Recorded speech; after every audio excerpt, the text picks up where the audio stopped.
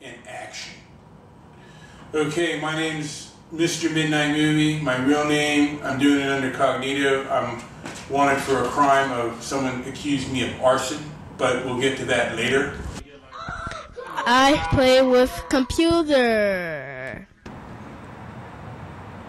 I'm Mr. Midnight Movie, and I'm going to talk about my hometown of Buttonville. Good boy. Yay! We did it! Really go down. I can't speculate enough on, I found people in the street who know movies like I do. We talk movies all the time. Midnight and other films. And it is just one of the great things, movies bring so much together. Buttonville is sandwiched in between Ohio, Maryland, and Pennsylvania. Basically, during the Civil War, both the North and the South wanted Buttonville destroyed. But it survived. It survives on hardworking people who live on the general of relief. During the winter time, they sold hot dogs.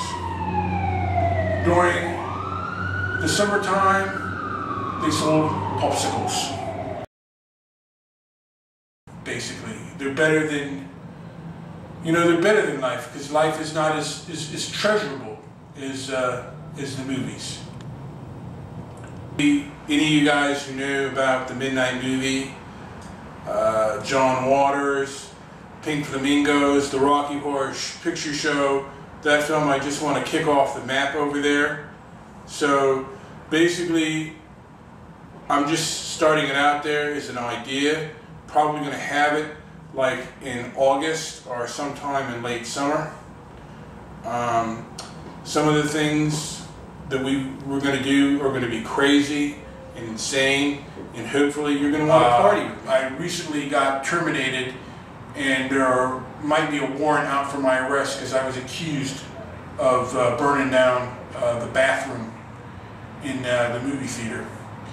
And one of the things we used to do is show midnight movies down there. Pink Flamingos, Rocky Horror Picture Show, Eraserhead.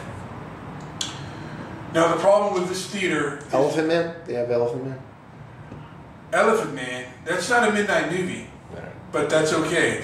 No, they did not show Elephant Man. People go to midnight movies to be uplifted. Elephant Man is not an uplifting movie.